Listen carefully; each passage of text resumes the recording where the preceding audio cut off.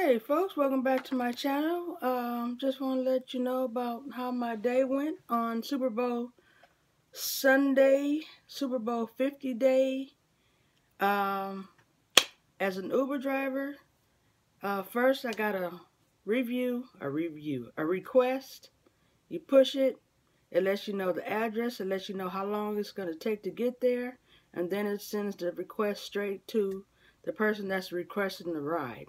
So first I want to let you know I picked up this lady off of Pico in San Vicente, took her to East LA, and we were having a discussion about her becoming a bus driver. And I said, it's a good thing to do if you want more money from what you're doing now. I think she was a nurse or something like that. I'm not even sure. And she was like, oh, okay. And then she had asked me how much I get paid an hour. I don't know why I told her, but sometimes you kind of feel close where you could tell somebody that information. Everybody, the only way you can really find out is if you actually go on a website and apply for the position. Then it tells you how much you're going to make, because when you first start off, you don't get paid that much. But anyway, off into the next request. Now, considering I went all the way over to East LA, and I didn't want to be really over that area to get more requests in, so I turned off the application. It says to go offline, so that way you won't get no requests. And then I came back closer to the downtown area. Then I received a request from the Santa Fe Apartments, which is crazy because back in 2012 I was off of work and I had to work downtown in that vicinity. So I actually saw when they were actually putting them together, and I was like, ooh, those are nice, but they're kind of pricey, so I couldn't stay over there. So, ooh, excuse me, I'm drinking my coffee this morning. So after I picked those people up, I dropped them off at a Starbucks, because the lady and her boyfriend was like, oh, we can't get anything started till I have my Starbucks coffee. I said, hey, I had my coffee, so that's where they went. It was not even that far away. Then once I left there, then I got another request from the same location that I came from at the Santa Fe Apartments, and then I met this guy over there. Shoot, I forgot his name. But anyway, he was asking me where did I get my hair done at, and I gave him the information to the lady that does my hair, who's been doing my hair since 2006, and what she charges me may not be the same as she's going to charge you, because you're a new customer. But he was pretty cool. He was telling me he was from Chicago, and he came out here, and he was just basically telling me that, whoo, he didn't realize the rent over there was so high. And I said, he was like, he was explaining to me how every little location you go, you got to use your little key fob. I said, yeah, I'm used to that, because we used to live in Playa Vista, and everywhere you go, the exercise room, the pool, the business center, you got to have a key fob. The garage, the mailbox area, you got to have a key fob. If you don't have that, you can't get it nowhere. It's not like using the key. It goes, whoop. So anyway, that was pretty cool to meet somebody that actually had locks. And I want to say I'm glad to see that African-American guy. I don't know why they call us African-Americans anyway, because I am not from Africa, and I am American. Just call me a black person, because I'm black. At the same time, I'm also German and Indian, because my grandfather's German and my grandmother's Indian. But that's off on another subject. So that was pretty cool. Then after I dropped him off in Glendale, I got another request having me to pick somebody up in Glendale, and I wound up taking them out to North Hollywood. Now, the funny thing is, when they first got in the car, you know, you're supposed to look at the name to see if the name matches the person that's coming to the car. But once the person says, hey, Kristen, how you doing? Then you know you're at the right place, because they know you. And I said, oh, what's your name? They said, oh, my wife, my girlfriend, whatever the lady was. She's the one that requested the ride. And I was like, oh, all right, cool. So when they got in the car, I mean, they're just so funny, and they just seem so fun to be around with. They kind of remind me of the Big Bang Theory people, you know, because they're comedians, so they're all pretty funny. So we wind up going out to North Hollywood, and the funny thing is, you know, Waze takes you ways to get through places without dealing with traffic. And then we were going one direction, and he was like, "What is it telling you to go?" Well, I said, "Well, actually, it's telling me to make a U-turn." He was like, "Oh, going down to the next light, make a right." So when I did all that, and then he goes to his phone, he types up the information. He's telling me, "Oh, you should go this way because it'll be better instead of going that way, because I don't know why they're sending you that way." So I'm like, "Okay, whatever." So I'll do it that way. Then, come to find out, so once the people get in the car, you ask them how their day was going. You know, they're telling me it's good. And so he jumps in the car and he says, I said, "Can I, any kind of special music y'all like to listen to?" He was like, "I want to hear some gangster rap." And I said, "Oh my God." He said gangster rap. Is that what they call it? Oh, I just thought it was called rap. And then the lady in the back, she was like, "He just playing. He says that with everybody." I said, "Oh, okay." I said, "But I put out some gangster rap if that's what y'all want to hear." He said that. Then they were like, "Nah, we can listen to K-Rock." And I said, "Okay, that's cool." So I changed it to K-Rock, and I said, "You know what? I used to listen to K-Rock back in the '80s, but now I don't know. It's a little hard for me." So I just tend to kind of mellow down. She was like, "Yeah, me too. I like '80s music better too." So now it's just plain old rock and roll. I said, "Yeah."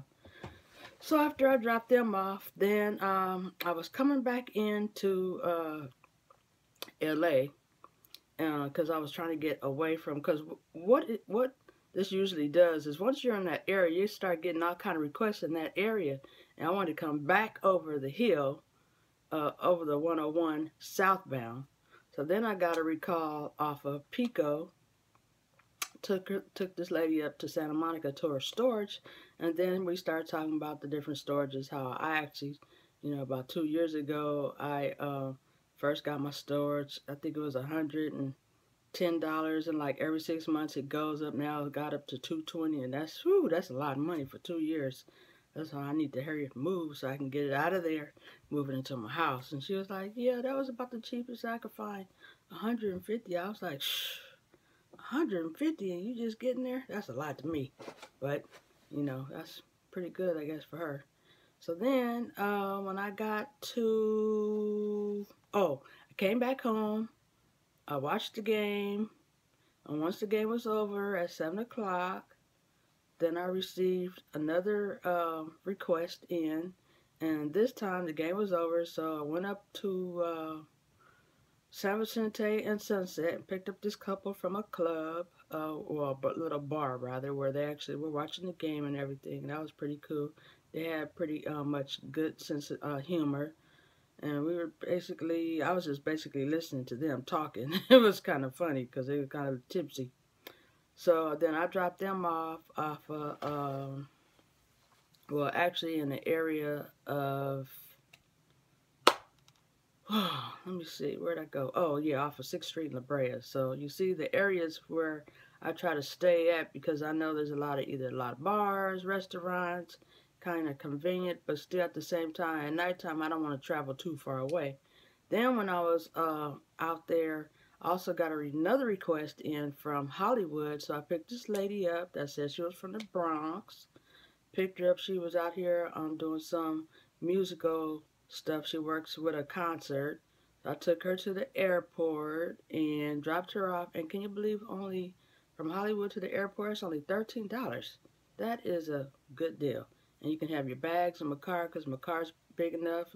A lot of people ask for the Uber X, which is the SUV size, where they'll feel more comfortable. So that's pretty cool. And then after I dropped her off at the airport, then I received another request. Picked somebody up from the G Sports Bar and dropped her off of like Hauser and Pico area. Then when I left there, I got another call in from Culver City area, and I dropped this lady off in Laurel Canyon, and oh my God, those houses over there are huge, beautiful.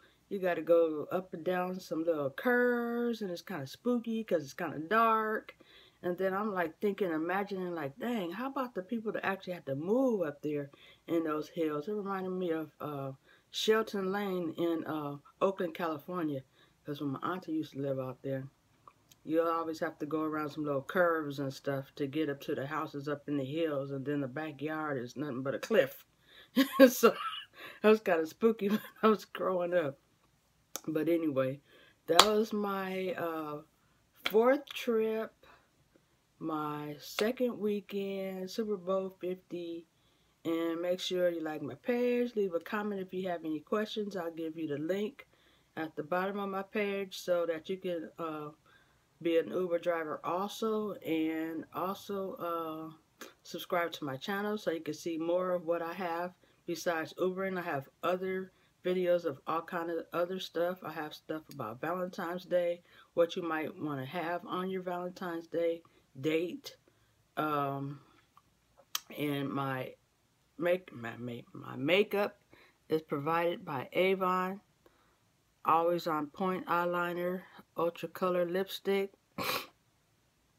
butterfly ring, my other ring, and my hat is made by CEO Millionaires, and I'll have that link at the bottom also.